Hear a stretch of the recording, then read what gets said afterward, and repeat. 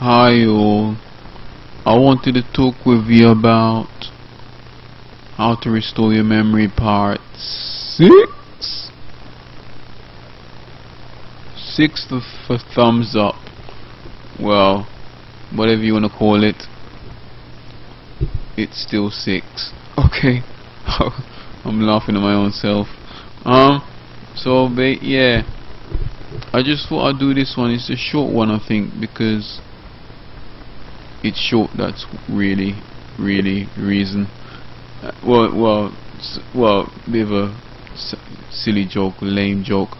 Basically, I think when it comes to memory, I think everybody has their own way of remembering things, and also every human being, men and women, think differently, as most people know.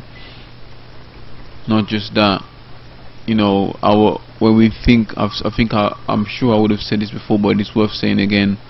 When we try to refresh our memories and try to recall what we were meant to remember, when we try to refresh it, we have to think about it, and when we think about it, that's what triggers off the memory pattern in our bodies, in our minds.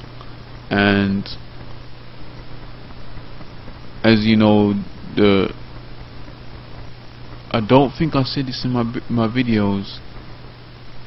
Maybe I've said it to my older videos, but basically, different organs have the capabilities, and our entire beings have capabilities. Individual organs and body parts is capable of remembering things.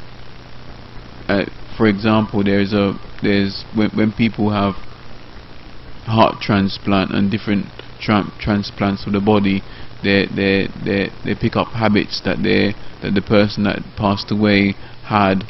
Then with the new body, the new body it goes into, they pick up the person that's revived. They pick up the old habits from the deceased body. They pick up the old habits, or certain things that they like. That person picks it up and starts to like it as well.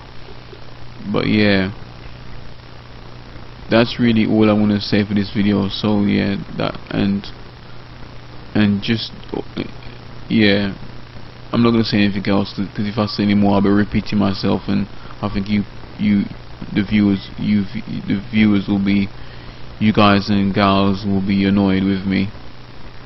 And yeah, so yeah, God bless, take care, peace be with you, bye for now.